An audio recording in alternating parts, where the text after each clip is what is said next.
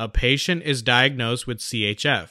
Which of the following medications is the patient most likely to be prescribed?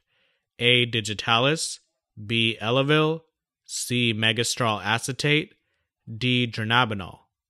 So let's highlight our key words of CHF, medications, and most likely to be prescribed. So let's start with A. So Digitalis is very commonly prescribed for patients with congestive heart failure, CHF, because it helps improve the efficiency of the heart by increasing the force of heart muscle contractions. So this could very likely be the correct answer. Let's go through the other answer choices just to be sure. How about B? So Elavil is a tricyclic antidepressant, and it is not used to treat congestive heart failure.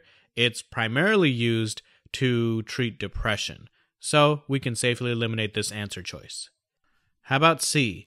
So Megestrol acetate, commonly known as Megace, is an appetite stimulant often used to help increase appetite and weight gain in different patient populations, like those with cancer or AIDS.